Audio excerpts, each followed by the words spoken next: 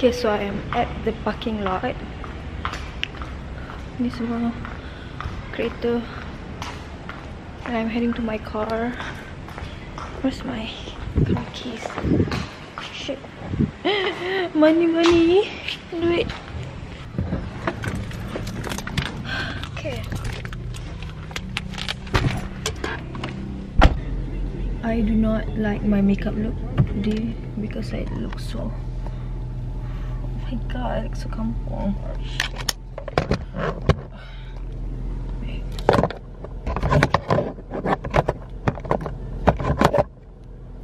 Okay. Sekejap. I nampak kampung tak? I look so kampung, I don't like. I just...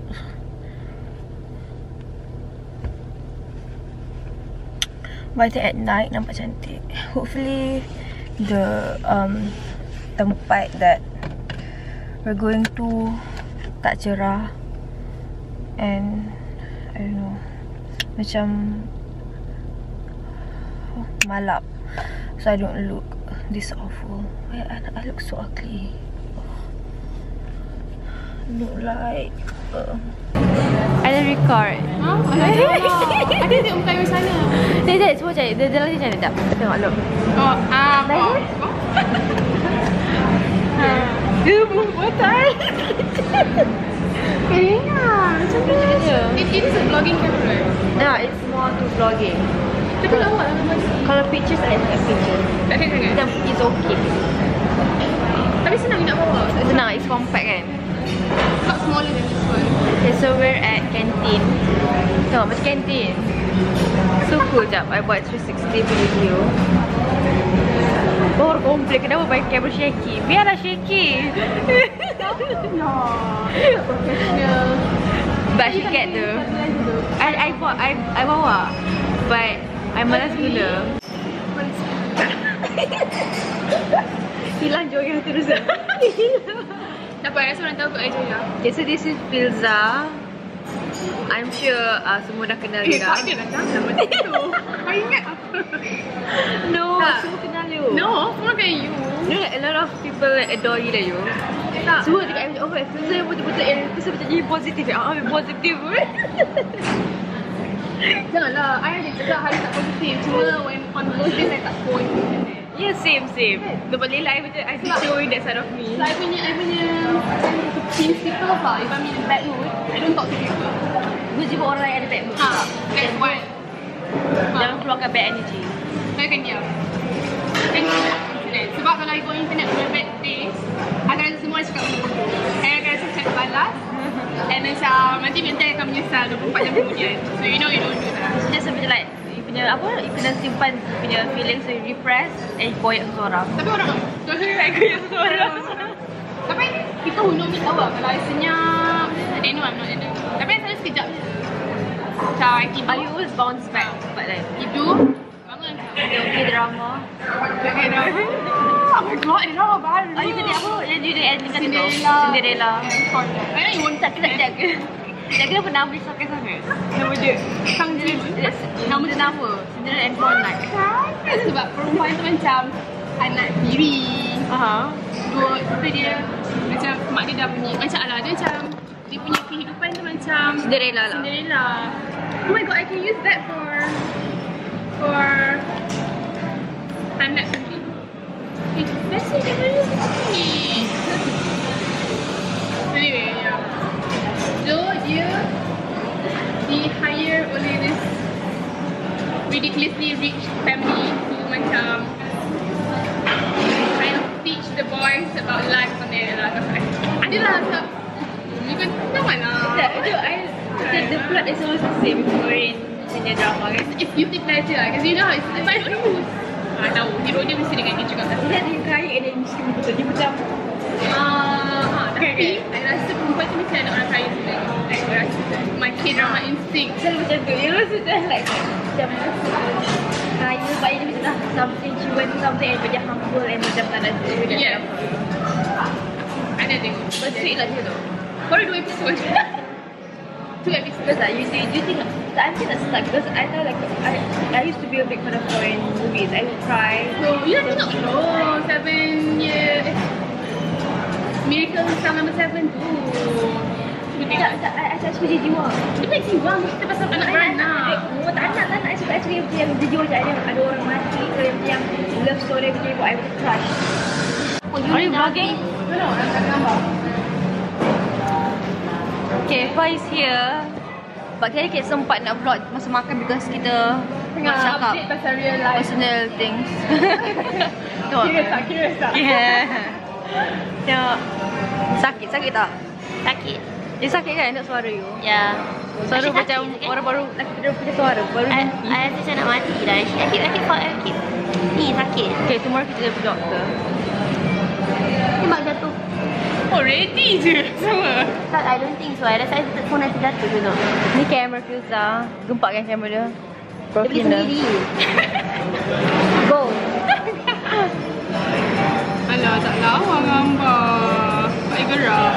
Okay, comment below if you nak Filzah buat macam like Oh my god, sumpah korang no one knows me. Macam Filzah thoughts macam tu. Like because Filzah gives the best advice ever. So Kan? leave a comment Korang if kenal rasa dia Filzah? macam No, dia cakap siapa yang Filzah. if sekiranya dia well now you do. So Ada WhatsApp bro. nanti I will link her channel below. Wow, I'm on something now. But you already know her, so tak payah. Tak kenal you. Aku tak kenal you. Okay. Kau baik dengan I kan? You baik dengan I kan? Kita tengok her. Mana backpack you? backpack luggage. Backpack luggage tu. Warna pink. Gila kan? A basic bitch. My makeup bag macam ni, passport pun macam ni. Basic tu tau you. Itu dia. Tu kita guys suka je tau dah. Dengan backpack. Oh wait, you should tengok kasut dia. I benci kasut ni. Sejak Atas Cuba kita try. Kenapa macam kasut makcik pergi hiking kat belakang bukit tu. Macam pakai sok dia pakai nanti ganas. ni kan? Dia pakai ni go to work kan masa dulu kan? Nak asal malas. Tapi bagus lah. Oh my, I tak suka mata I. Okay lah. Okay, bye.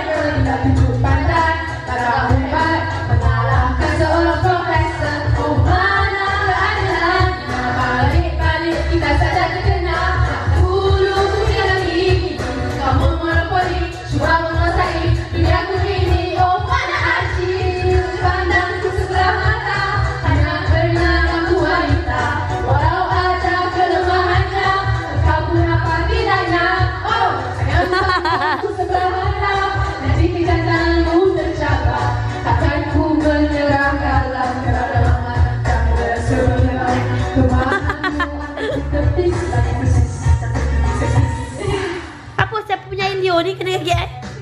Macam ada air tumpah, you perasan tak? I tak tahu air Leo you ke apa.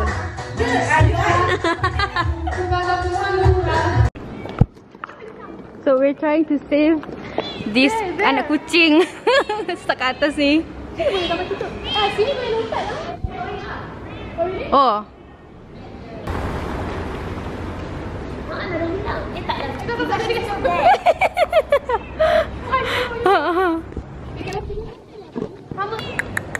Jam. Macam kasih kucing jam eh? Kucing ni kita patah balik 4 kali dah, babe. Betul. Kalau hujan dia akan paksa dia lompat, or dia akan buat freeze to death. ada tangga yang macam boleh panjat macam kaki. Sebab dia, if dia jump here boleh survive. Jump here, jump turun dah. Settle. Cuma dia tu, cuma dia belum cukup terdesak untuk lompat lagi. Kalau tersat. Nah, tersat kau lompat situ. Dia Kaki tapi maybe selamat tapi. Saya ni buat bunyi. So he's calling for help. Aku suka ya. Aku tak boleh ada di sini. dia tak buat sendiri. Aku dah tak rasa kucing Filzah pun. Tolong Filzah. No. Risau lah depan mana nak duduk. Dia scary bang mana? Oh, miau. Tu kucing tu. Miau. Oh my god. Ya Allah. You sempat pula. La ilaha illallah. Dia. Sabar. Rasa takut terseliu. Sumpah kalau I tak ada kat depan tadi. Sabar dia ni. Sabar. Jangan nangis, sabar. Dia dah rasa terseliu. Aduh, you pedicure. Okey, kita coba.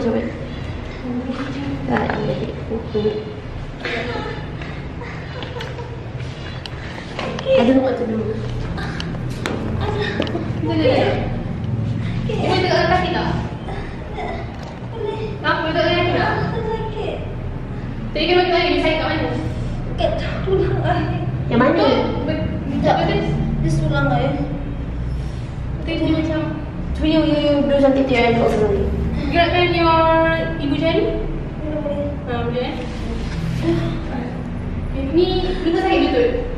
Hah? Ke sini sakit? Dia sini main pulang. Ada. Tutup lagi mata.